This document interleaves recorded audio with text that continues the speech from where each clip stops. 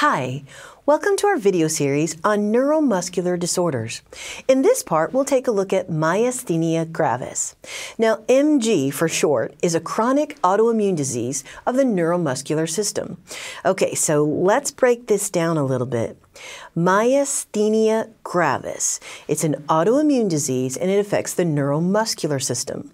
Now the name can tell you a lot. It comes from the Latin and Greek and it means grave or serious.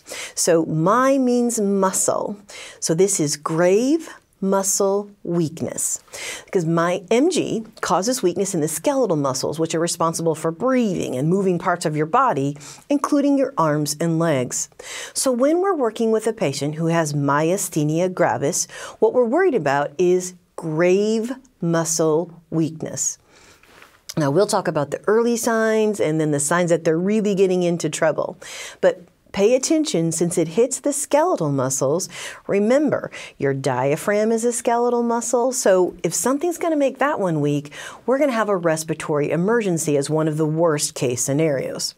So there's times when the muscle weakness in myasthenia gravis becomes worse. You see on the left there, we have a picture of someone running, right? So sometimes after periods of activity, the muscle weakness will become worse for the patient. That's why one of the most important patient education points we can give them is that they're going to need to plan periods of rest. So when they notice they're starting to have symptoms, they need to take some extra rest to help those symptoms resolve. Now that's a pretty interesting picture we have there. Nobody really wants to look like this, right? Well, almost looks like he's a little bit drunk, but that's not what it is. This patient was suffering from myasthenia gravis. See, the muscle weakness can impact the eyes, the eyelids, their facial expression. Then they might have difficulty chewing, talking, or swallowing.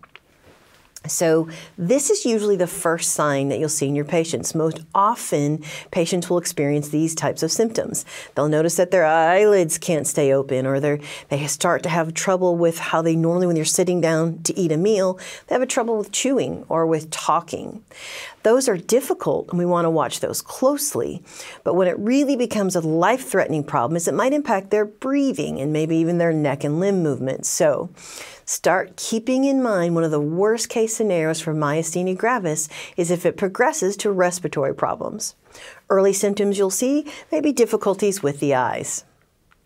Now, we don't know how to cure myasthenia gravis yet, but our current therapies with most myasthenia gravis patients, it's not as grave as it used to be because we've gotten better at helping these patients lead full lives.